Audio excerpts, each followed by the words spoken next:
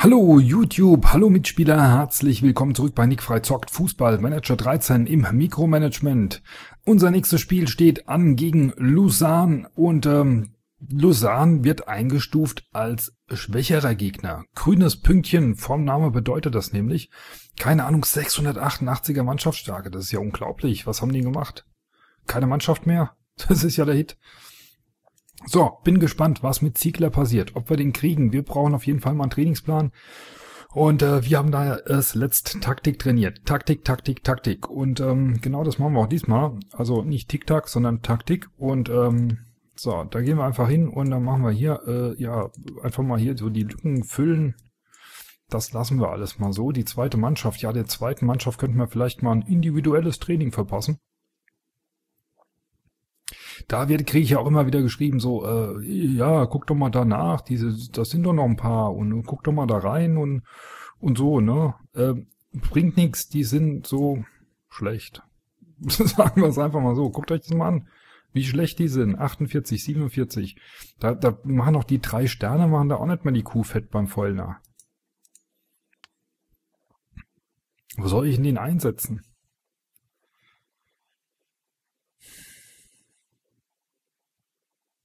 Wo soll ich ihn denn einsetzen? 48er defensiver Mittelfeldspieler können wir uns nicht geben.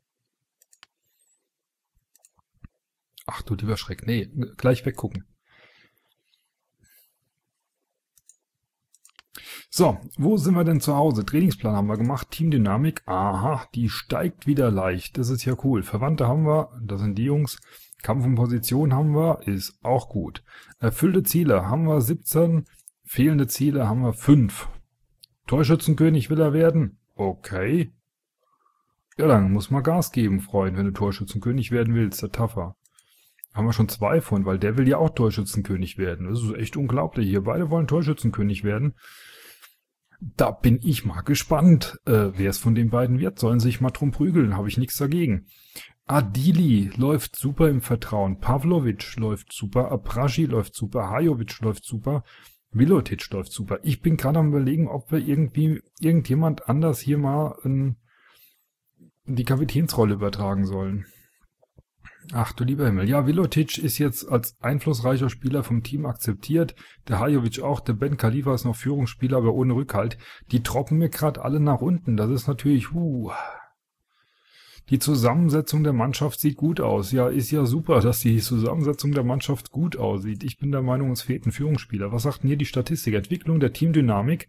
Ja, die hatte ihren Höhepunkt hier, als wir Meister wurden. Und jetzt ist sie gerade im Keller. Dann haben wir hier unten, was haben wir denn hier übrigens? Ziele. Ach so, wie viele Ziele wir erfüllt haben. 17 fehlende Ziele.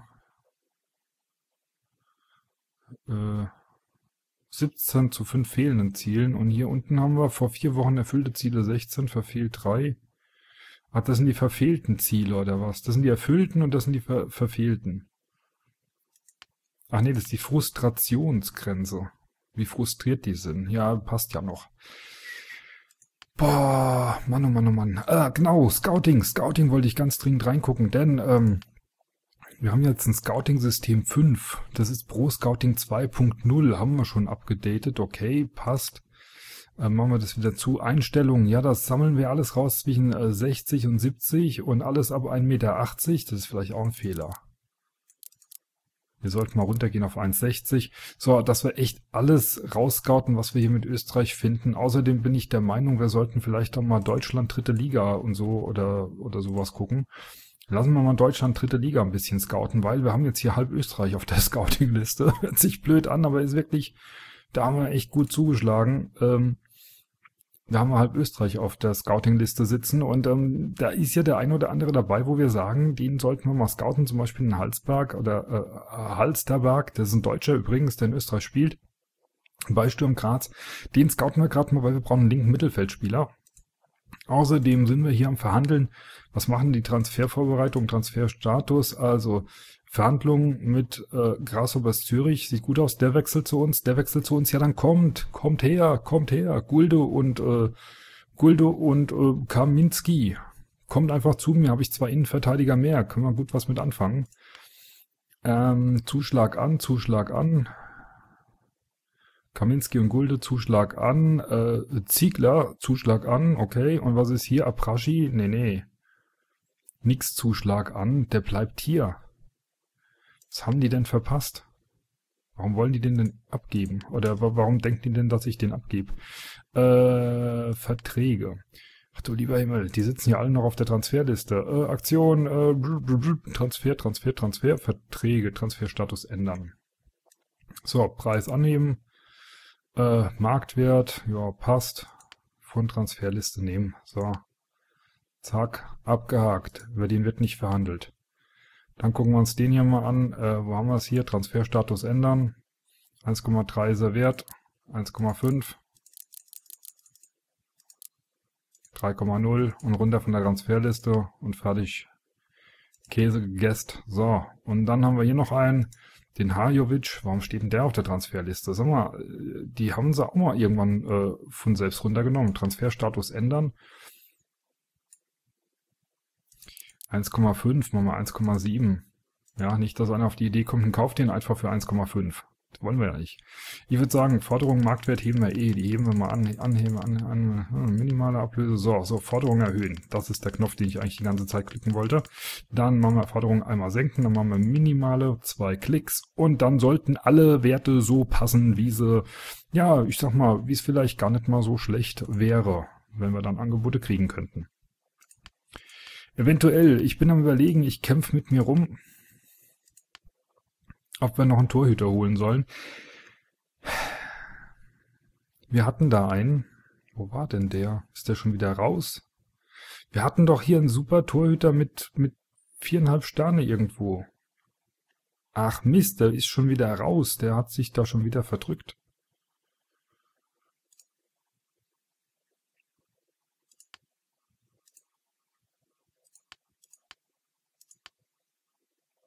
Das ist doch blöd. Also ich weiß, wir hatten hier gerade eben so einen richtig starken Torhüter. Das war nicht der hier, das war ein anderer. Aber der ist gerade richtig demotiviert, sehe ich das richtig hier bei Nürnberg? Verstimmt, schlechtes Selbstvertrauen. Der ist gerade richtig down, wir haben ihn kaum gescoutet, das ist unglaublich. Transfermarkt. Spielersuche. Ein Torhüter mit einem Mordstalent. Torhüter mit einem Mordstalent und billig. Da gab's einen. Da bin ich mir ziemlich sicher, dass es da einen gab.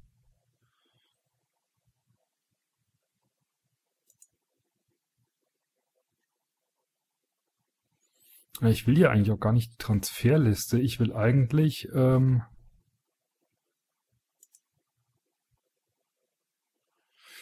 gehen wir einfach hier rein. So, Spieler suchen. Das war einer, der hatte das hier. Und das ist auch das Minimum, was ich jetzt sehen will. Das ist das Minimum, was ich jetzt sehen will an Sternen. 3,5 Sterne. Und dann gucken wir mal hier. Verträge weniger als 1 Jahr. Und für die Position Torhüter. Was findet er denn da? Nein, ich will alles sehen hier. So. Und das war einer, den meine ich, der hatte da nicht österreichische Flagge oder sowas?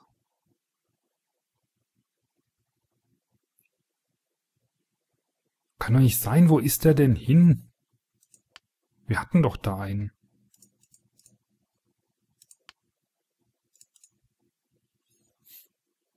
Gibt's doch nicht.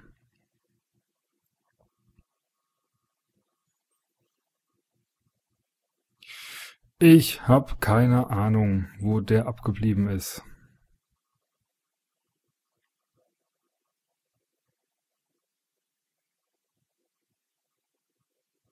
Was ist mit dem hier? Frei. Da verhandelt Basel, will ihn haben. Für 1,1 Millionen.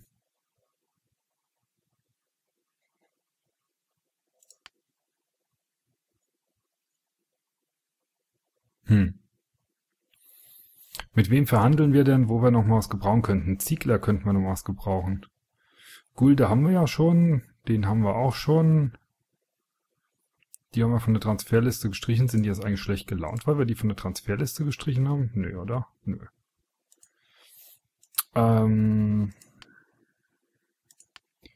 Ja, ich glaube, dann sollten wir hier vielleicht nochmal Transfervorbereitung auf den Ziegler machen, oder wie der heißt.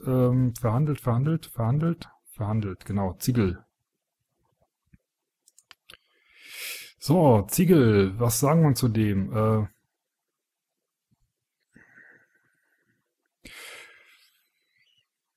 Sagen wir einfach mal, er ist auf unserer Beobachtungsliste. So, da haben wir uns mit ihm schon mal beschäftigt. Freut die meistens. Dann gucken wir hier nochmal. Nee, ist echt nicht. Ey, ich habe keinen blassen Dunst. Ich meine, ich hätte da unten echt mal einen Torhüter gehabt in der Scouting-Liste. Hier, also hier unten in der Liste, ganz normal, hier Spielberichte. Ich meine, da hätte ich mal einen Torhüter gehabt, der, ja, 3,5 Sterne hatte. Und der richtig stark war.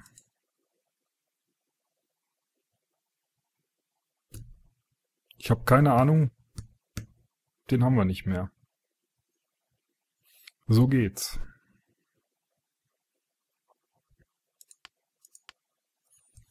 Wie auch immer, machen wir einfach weiter. So, Scouting haben wir, Kooperationsverträge haben wir, Verträge haben wir, Kaderplanung. Kaderplanung sieht gut aus, wenn das so weitergeht. Mitarbeiter passt eigentlich auch nicht, aber ist, naja. So, dann haben wir hier Finanzstatus. Da haben wir immer noch jede Menge Transferbudget. Mittlerweile können wir 250.000 vergeben hier. Das Merchandising, das geht ab wie Rakete. Das funktioniert auch soweit. Trikots sehen gut aus. Könnten wir wieder in die Waschmaschine, aber sehen gut aus.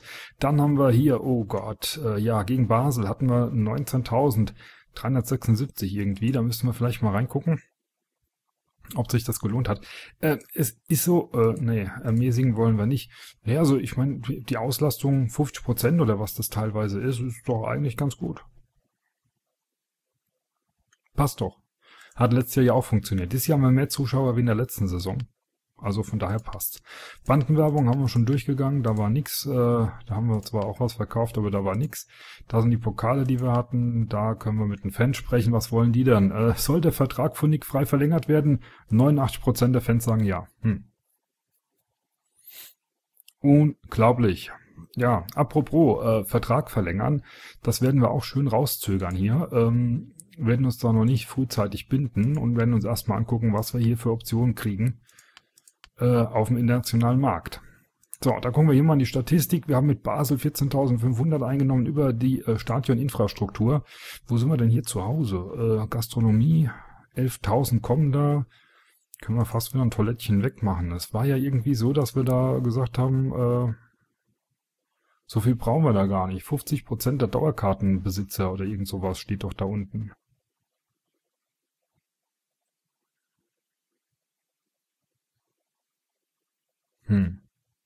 Ist die Frage, wie viele Dauerkartenbesitzer haben wir denn? Also das wäre ja ein Witz, da brauche ich ja überall nur eine Toilette, also irgendwas kann da nicht stimmen. Wo war es denn jetzt? Infrastruktur.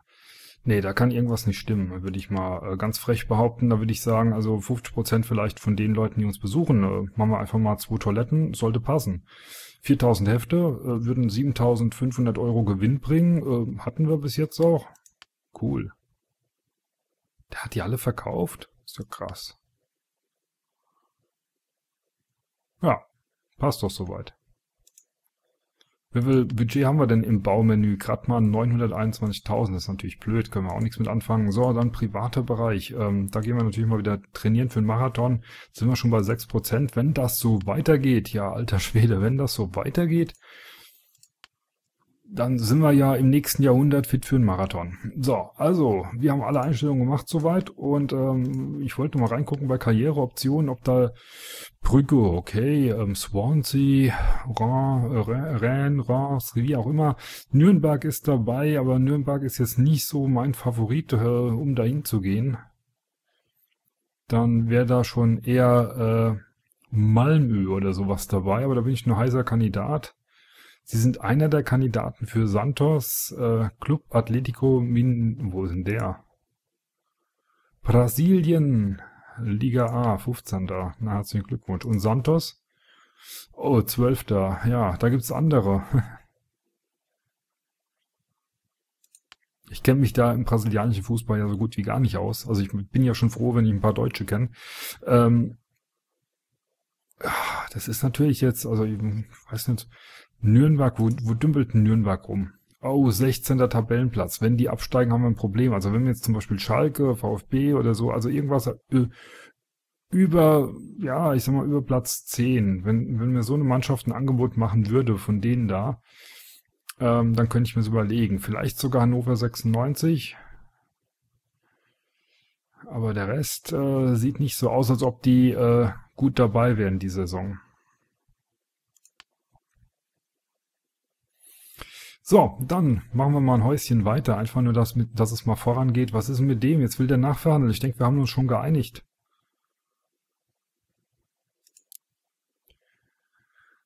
Also ich brauche einen guten Innenverteidiger. Das weiß der.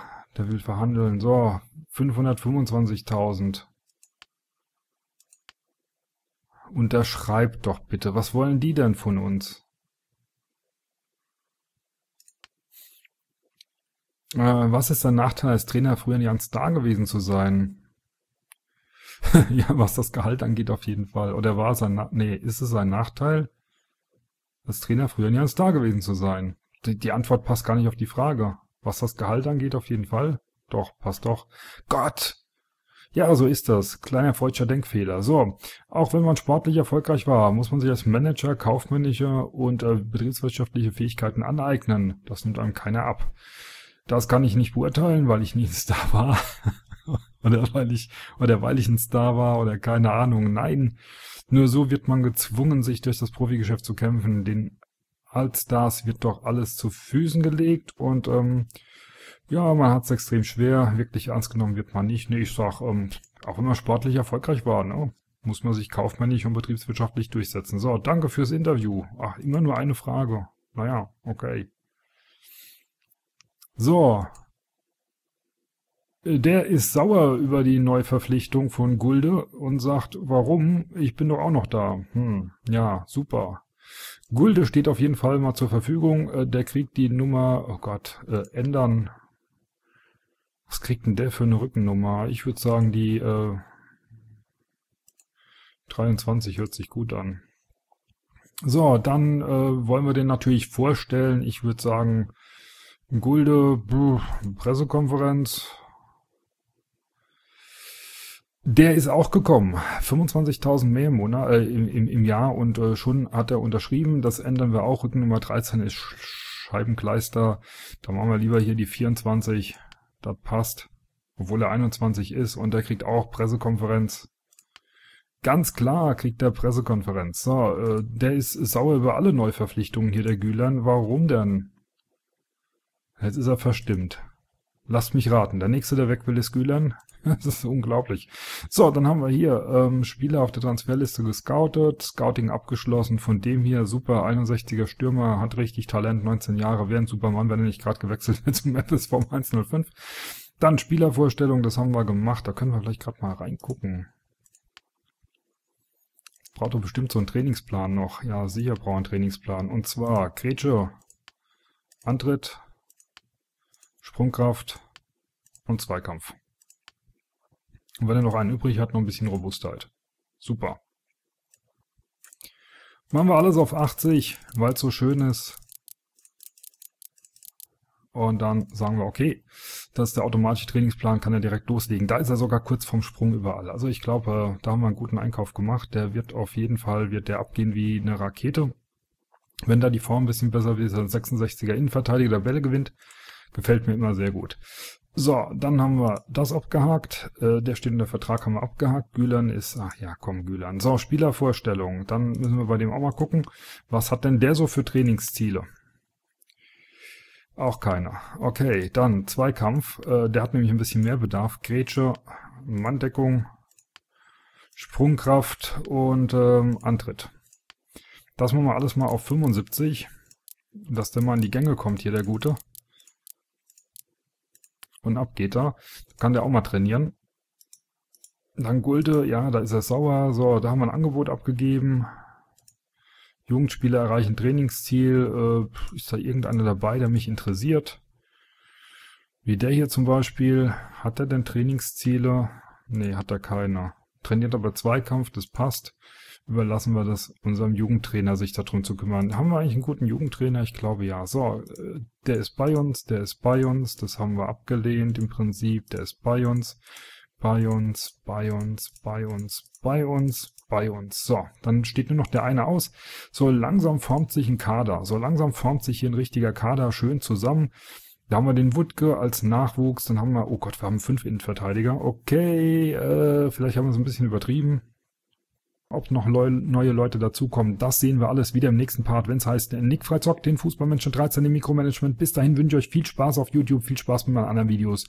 Macht's gut, bye bye.